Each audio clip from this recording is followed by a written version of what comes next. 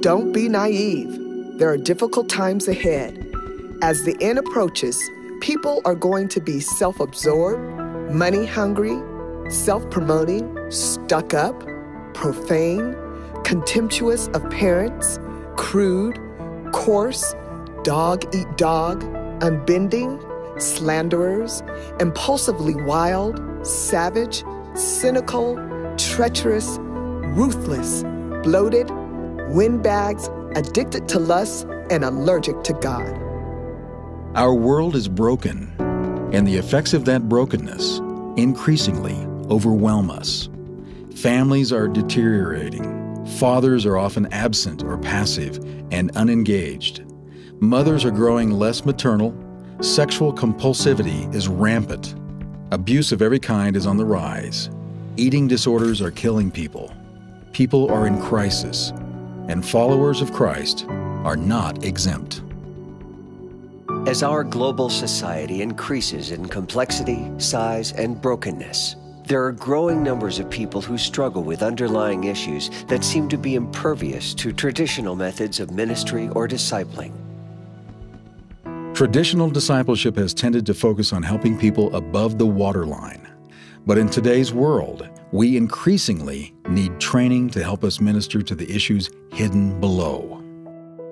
While people still need help getting established in the basics of walking with Christ, we also need to learn to minister to people more effectively in issues below the waterline.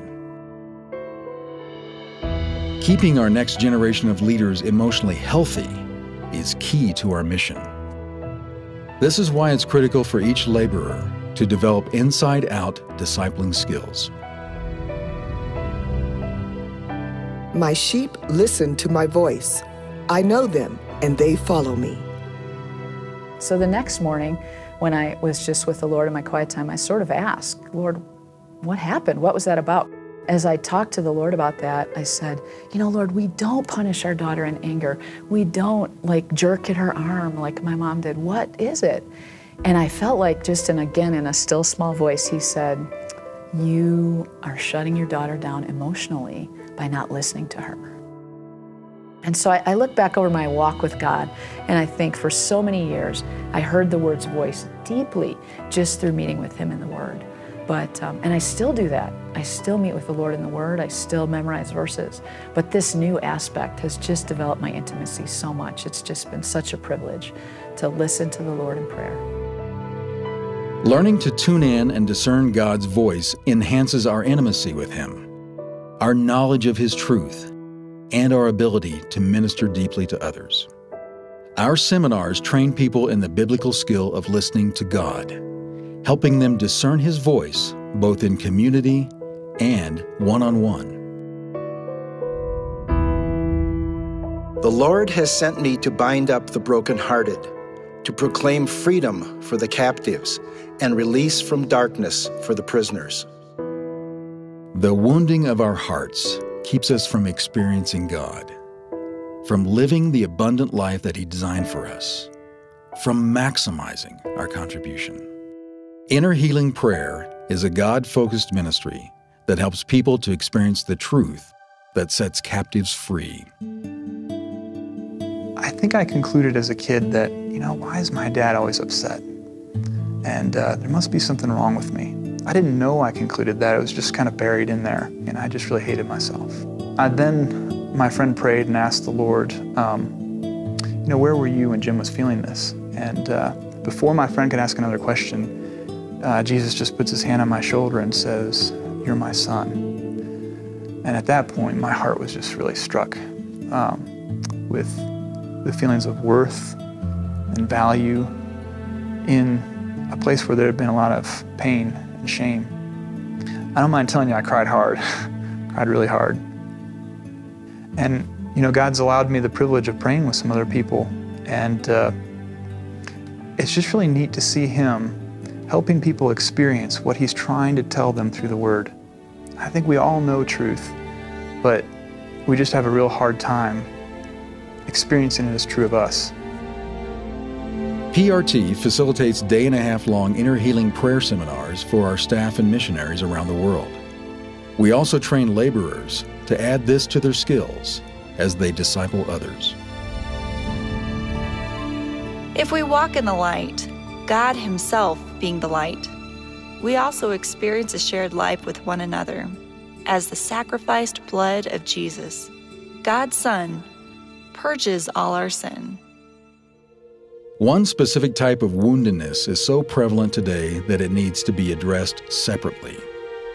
Most people struggle with living freely and purely in their God-given sexuality. I have learned several things from both this external and internal struggle. The first thing is that I've learned that it's easier to obtain liberty in terms of your sexual purity than it is to preserve it. For when you think you're strong, it's when you begin to realize just how weak and vulnerable you are. You've got to stay in fellowship, and you've got to stay committed to those disciplines and those habits that led you to freedom. One of the keys for me in breaking free was joining an Into Light group, which is really just a group of men who've decided to take this area of their life very seriously. They've been involved in sexual sin long enough, and they're sick of it. What that did for me was break the power of the enemy, because what was hidden and what he would often remind me of what I have done, once it had been confessed and brought into the light where I could experience God's forgiveness, there was a breaking of that power. Through the training PRT offers, sexual struggles are brought fully into the light so that the power of shame and addictions can be broken. Learn how to facilitate a group in your area using this specially designed study. If you enter your place of worship and about to make an offering, you suddenly remember a grudge a friend has against you, abandon your offering, leave immediately, go to this friend, and make things right. The next step deals with our relationships. How many of our ministries are stifled by pent-up bitterness? Yet, harboring bitterness is like drinking poison and hoping it kills the other person. PRT mediates conflicts around the world between staff, couples, and their families. The biggest conflict that we experienced happened in the 7 years of our marriage. At that time, I was in my middle life crisis. I felt I need more attention. I felt more time from Leah, but she was busy taking care of our little children. I couldn't get her to listen to me without being interrupted by the children. Therefore, I was feeling ignored. I was rejected, and I was full of anger. And I feel my expectation to become number one and needed by Him failed. But by His grace, we could pass that conflict, but never resolve the conflict. After 14 years of our marriage, we have a privilege to be able to experience this relational healing mediation process, and God gave us many good insights into our marriage, what happened in our relationships. It was a deep and intense process, but it has changed our relationship significantly. Since then, we can resolve our conflicts, our differences more easily. Our relational healing seminars focus on personal peacemaking skills and time-tested processes for mediating conflict. Make a careful exploration of who you are and the work you've been given, and then sink yourself into that. Don't be impressed with yourself. Don't compare yourself with others. Each of you must take responsibility for doing the creative best you can with your own life. God uniquely designed you, even before you were born.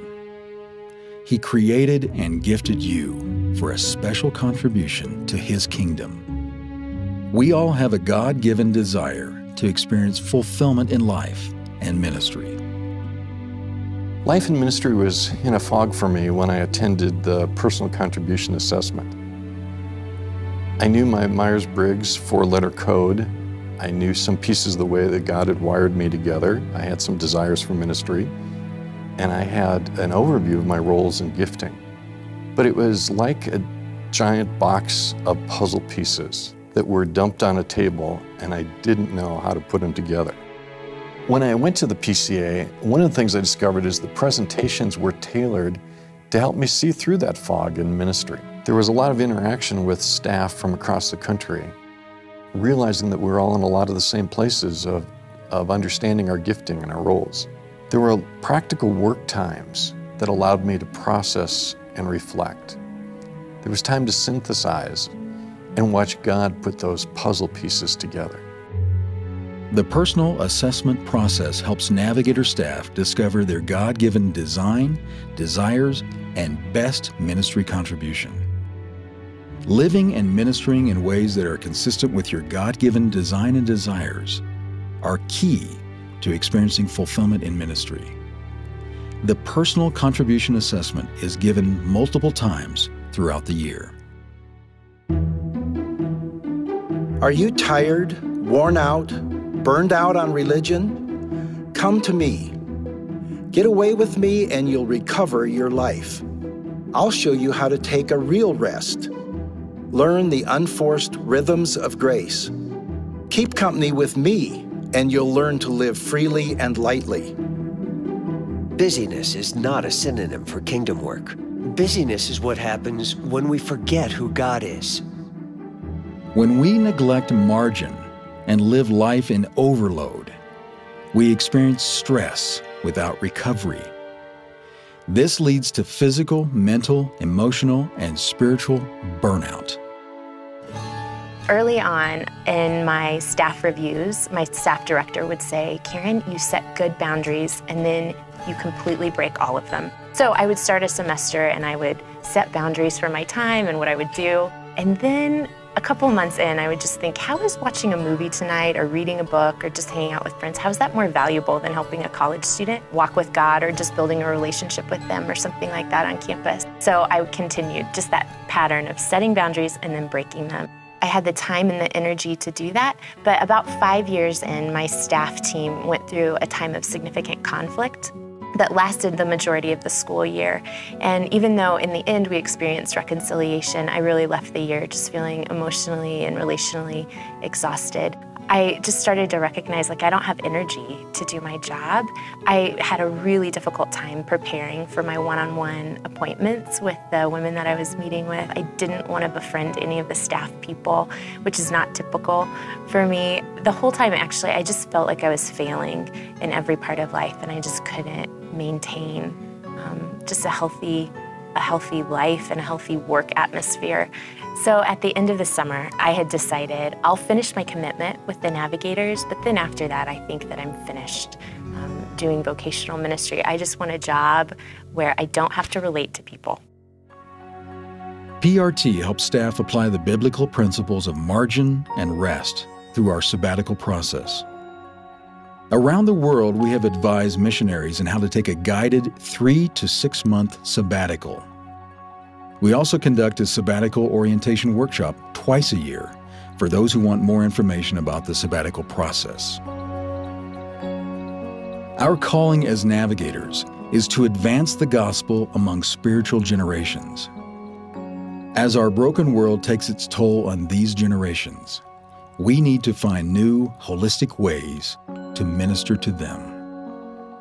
This will involve above-the-line discipleship, the basics of walking with the Lord that we've been imparting for decades, while addressing their below-the-line issues that may be holding them back.